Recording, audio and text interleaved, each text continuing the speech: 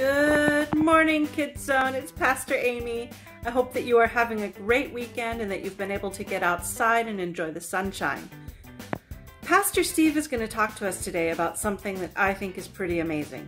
Would you like to know what that is? I hope so, because I'm going to tell you. He's going to talk to us about water. Yep, water. Now, some of you know that's my absolute favoriteest drink ever. It's also really fun to swim in, and it's fun to play in when it's frozen, and it does a lot of really good things for the earth.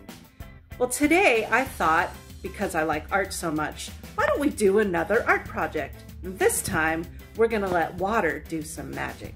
Are you ready? Here we go. I used markers, watercolor pencils, Q-tips, and water. Imagine your blank paper is the world.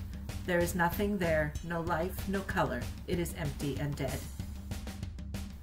Suddenly, a river begins to flow through the empty world. I made my river with a blue marker. The river begins to flow deeper and faster. I used a different colored marker to add swirls. Look what happens when you add water. To make my river fuller, I used a watercolor pencil to fill it in a little. You could do the same with watercolor paint or markers. I used watercolor pencils to add green to the empty space. I added even more green, then I painted the empty space with water. Then I added some rocks to the banks of the river with black and brown watercolor pencils. I know that where there is water, things grow, so I began to add some bushes near the river.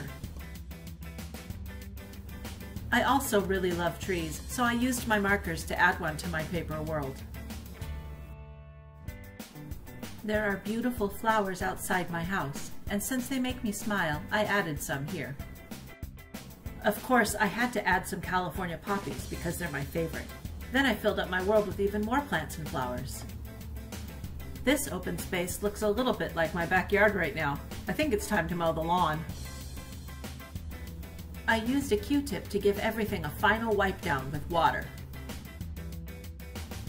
Isn't it magical what a little bit of water can bring to life? Well, Kids Zone, I hope you enjoyed that, and I hope that you have fun experimenting with watercolors or markers and water.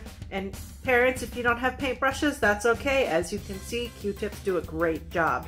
Have fun creating your worlds, everyone. I love you, and I'll see you next week. Bye.